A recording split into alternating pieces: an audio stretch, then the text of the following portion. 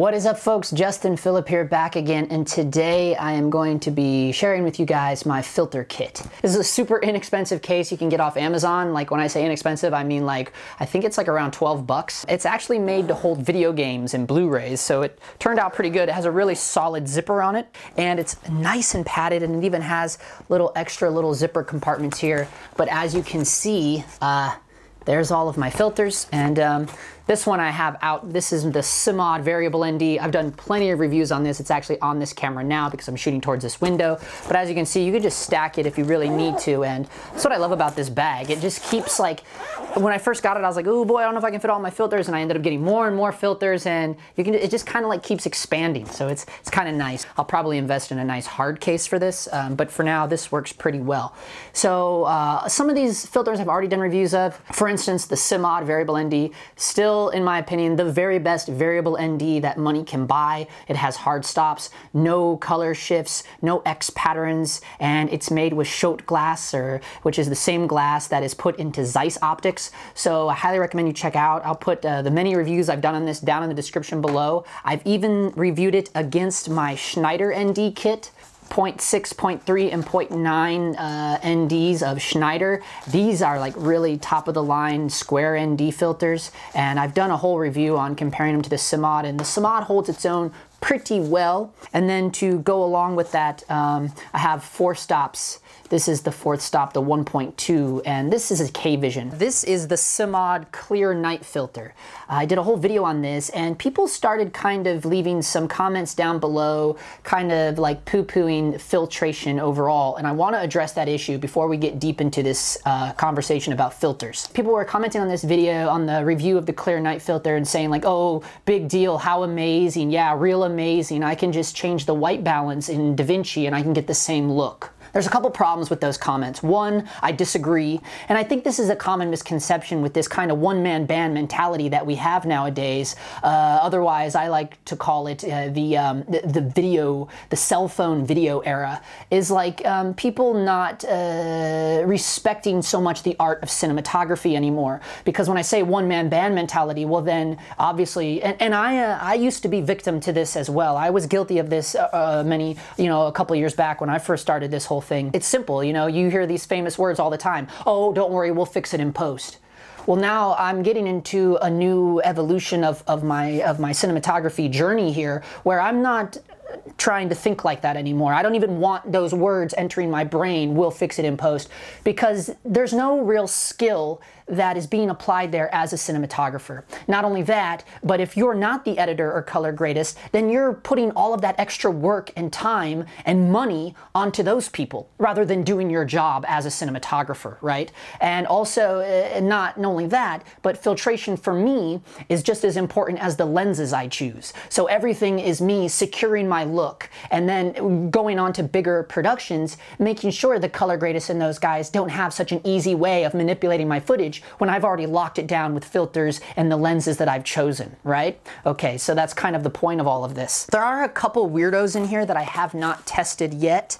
For instance, this 85 filter, where you just set it in the tray and it's a color temperature changing filter. But this is an interesting way. What I do a lot is I've been stacking filters. If you missed my video on the wooden camera ZipBox Pro, this is the matte box I've been using, and you can actually stack 3 filters in here, and you can angle them and to fight reflection and things, and it's a pretty badass little matte box, and it's a swing away, and this carbon fiber eyebrow here just shuts down and protects your lenses, and it has a nice nicker, and it comes with all the donuts and everything. But if you factor in the fact you can layer 3 filters in here, and then also put maybe a screw-on filter on your lens itself, you could essentially be stacking 4 filters. For me, I've been having a lot of fun. It's fun doing that, stacking filters and just having a go with it. If you've seen the intro video there, I actually had 3 filters on during that shot. I had the Hollywood BlackMagic filter on the lens itself, and then inside the matte box, I had a fog filter and a sunset grad filter upside down. So let's take a look at those filters right now. The Hollywood BlackMagic. This one, unfortunately, I wasn't able to find in in the square version, but it is a Schneider, and I just ended up getting one large enough to cover all lenses, so it goes up to 82 millimeters. And the story behind the Hollywood BlackMagic, I had never heard of Hollywood BlackMagic, and if you guys follow the channel pretty hardcore, you'll know that I was a camera intern, like a camera PA intern over the summer on a movie that was starring Diana Lynn, who's in the new movie The Farewell with Awkwafina, and the cinematographer was Carlo Mendoza. If you're unaware of him, he is like the Roger Deakins prodigy child of the Philippines. He holds the Hall of Fame record for Best Cinematography Award from the Filipino Academy of Motion Arts, and he just graduated from AFI, which is arguably like the best film school in the entire world. So I was kind of just like a little fly on the wall watching him operate, and they shot it on the Arri Alexa, small HD monitors, just want to drop that. But the lenses were the Zeiss Super Speeds, like Mark II or Mark I, like kind of the old school ones. They're like T2.1, T2, something like that, wide open. And the Hollywood BlackMagic filter. He carried that filter on every lens throughout every scene of the film. And I had never heard of that up until that point, so I was talking to the first AC, you know, because I was doing the camera logs and things and the camera reports. And I said, well, what is Hollywood Black? I've never heard of that filter before. And then he started explaining to me, you know, oh, it helps with skin tones, helps smooth out skin tones, helps bloom out the highlights a little more. And when I heard those things, I thought, oh, so I said, like a Black Pro Mist? And, you know, Black Pro Mist filter, I've done lots of videos on this too. This is actually kind of how I used to make my Sigma Art lenses look a little more unique and give it a little vintage feel to it. And he said, yeah, it's kind of like the Black Pro Mist filter, but better.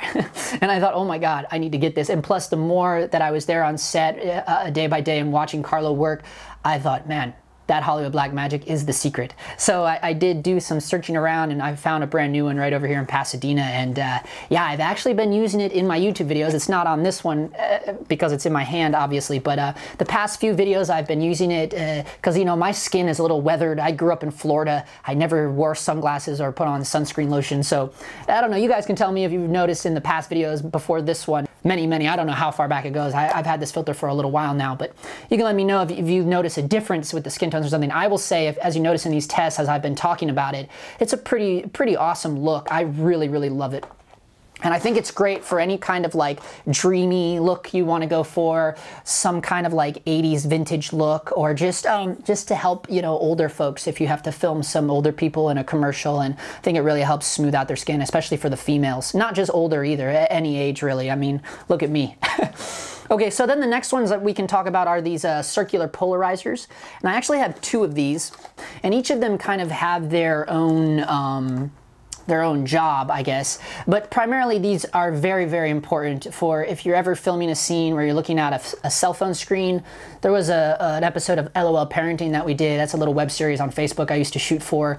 And she was looking at her cell phone. It was during the day, and we were getting some heavy glare on it. So I just threw the circular polarizer on there, and the glare went away instantly. There's also been times where I had to shoot through front windows of a car, you know, getting that like wide establishing shot, cameras outside by the hood looking in through the windshield, and it just helps cut all that glare. You can splice right through the windshield and see the actors perfectly. So if you're unaware of circular polarizers, that's a big one. Okay, this is from the intro. This is the fog filter. Now this is pretty cool actually.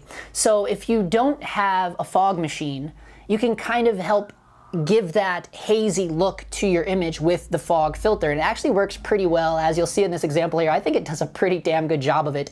But also in that opening shot, I actually did have a fog machine as well. So there's a couple examples here where you'll see where this it's just the fog filter without a fog machine, and then some examples where it's the fog filter with the fog machine.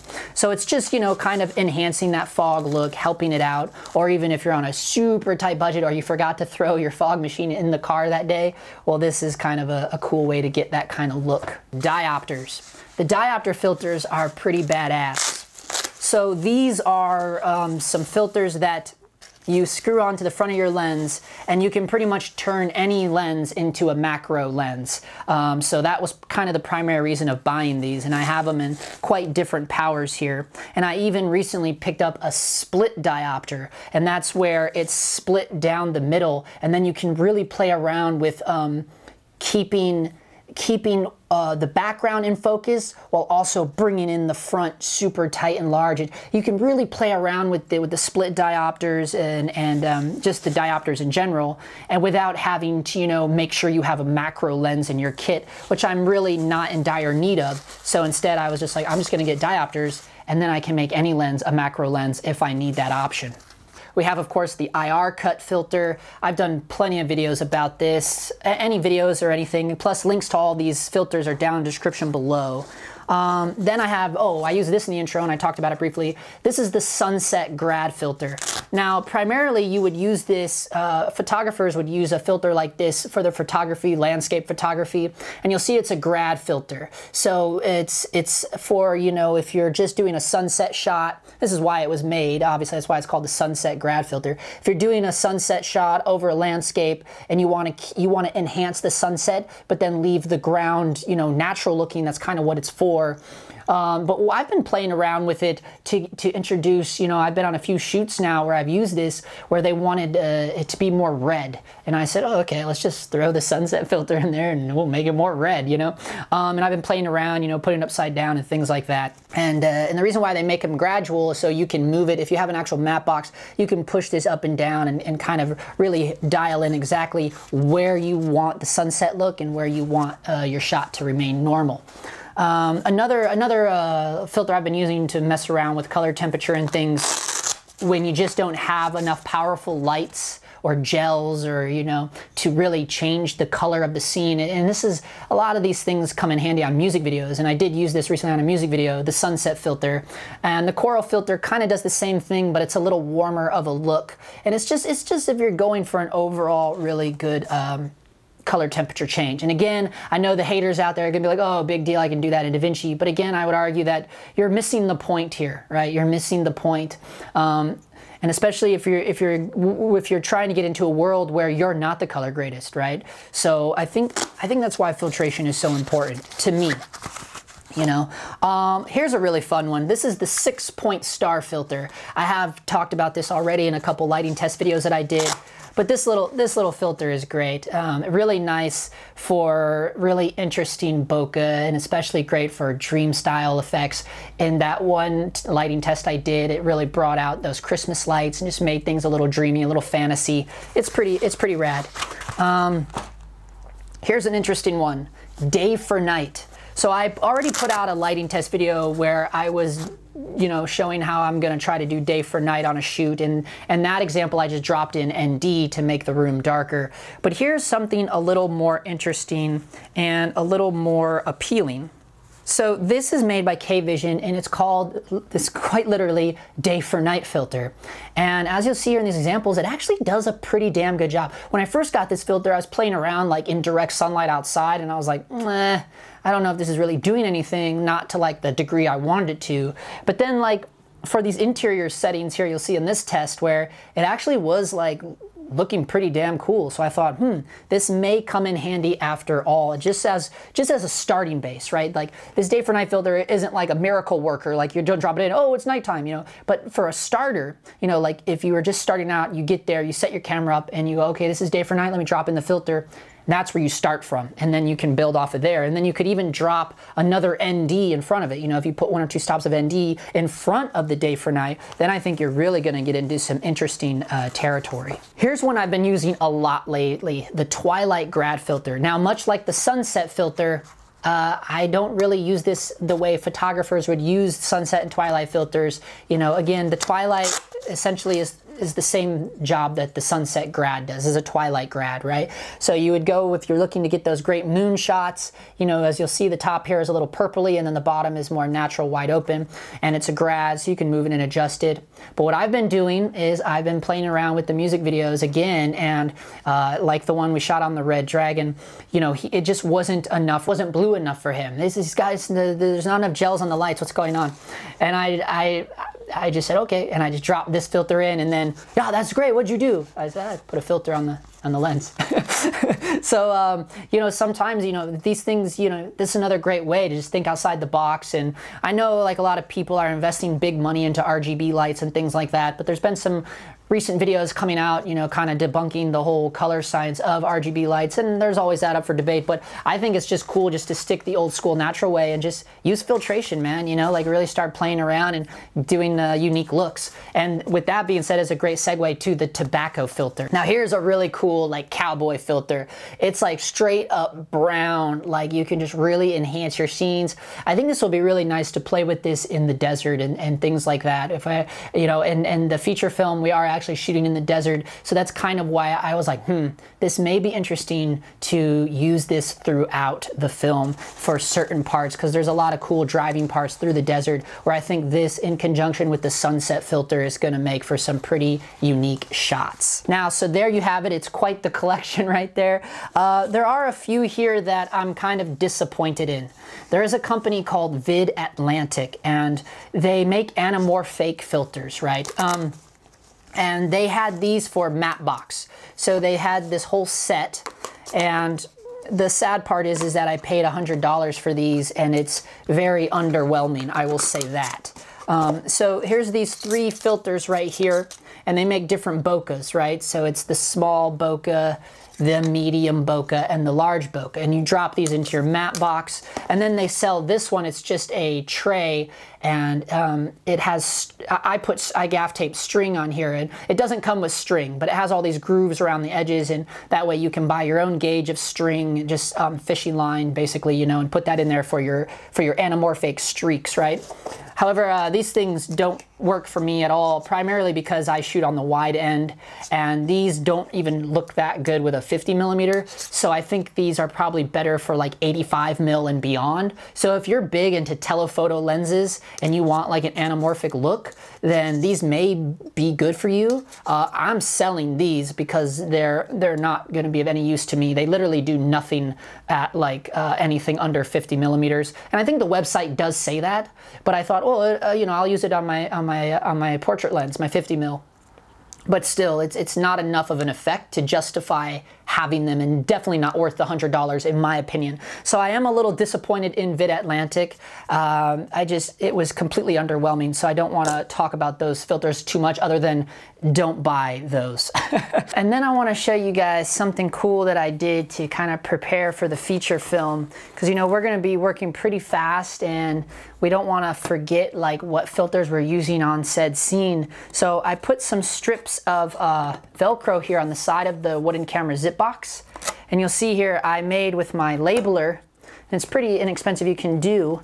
All of these have their little, on the front here I made little Velcro pieces, and then with the with my labeler, you know, this is the tobacco filter here, this one is off of the fog one, so then literally we can go down through here and put on here what filters we have on the side of the matte box, much like what you would see on a more like higher end budget production. But this is really nice for us keeping track of what filters we're using on certain scenes, and when we go to do the camera logs and things of that, we can you know, the AC can do a perfect notation of what filters we used in that scene. And then if we have to go back for pickups or anything, or if we, let's say we're shooting a scene and we're using these 2 filters on that scene, and we go to lunch and we come back and maybe some things got moved around or something, or we have to move the camera and we didn't have these on there, we might forget what filters we were using in that scene. So this just makes it really nice and easy, and I've done it with all of them. Every single one of these has the little label on there.